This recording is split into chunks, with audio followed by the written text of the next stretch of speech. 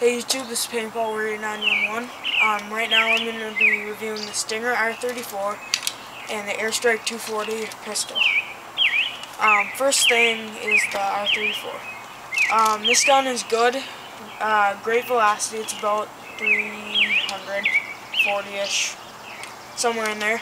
It's got a high cap mag that it comes with right in here. It's like extra BBs. And then on the outside, this is where it feeds the BBs. Feeds the spring. It comes with when I bought it, it came with like a scope, a non-magnifying red dot scope. And so, but right now I think it comes with like a red dot sight or something. It's a spring action airsoft gun, retractable stock, just like pretty much two positions, short and long.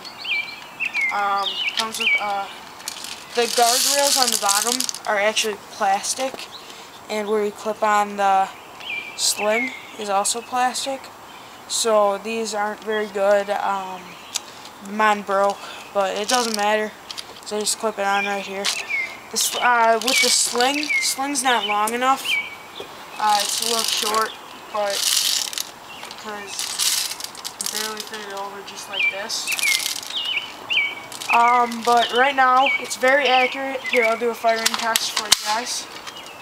It's just got safety and single shot.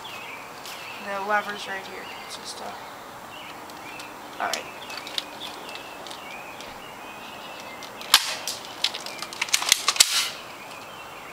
I'm aiming for that knot in the tree.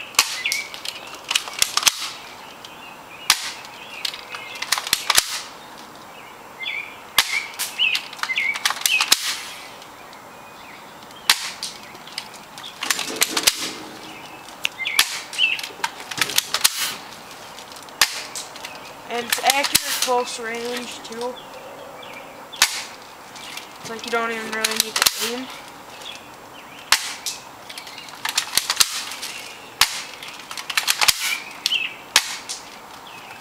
So, alright, so that's this gun. Now we have the Airstrike 240 pistol. This didn't come with a pistol holster. I just got that from one of my other guns. But the pistol itself, I've had two of these. The first one I had for like 2 years, then it started breaking and the barrel right here broke off. So I got another one, and this one's been good. This new one comes with like a high cap magazine, and I don't have shots in it right now. Right in the back. Alright, right in the back there's a slot right here. This whole slot has BBs in it. And you can just pull a little lever right here on the clip, shake it, and let it go, and it'll reload your clip. You don't even have to take it out of the gun. The new one comes with that, and the old one is just a heavy black clip. Let's see. Safety, right here, and fire.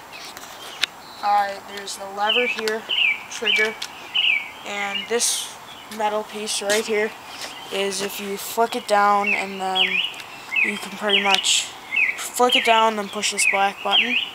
You can take off this. That's for like inner work, like replacing the spring or something. But pretty accurate, about 240 FPS. Here's a shooting test.